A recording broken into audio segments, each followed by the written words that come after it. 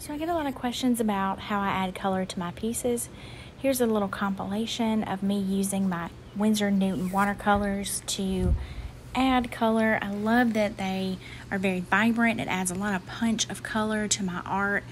I can layer them, I can mix them. It really takes my art to another level, and it doesn't cover up my burn work. So it's really the perfect combination for pyrography and painting. If you want to learn more about wood burning, just pop on over to my channel. I've got tutorials about how to add watercolor, wood burning techniques, and a lot more. Check it out.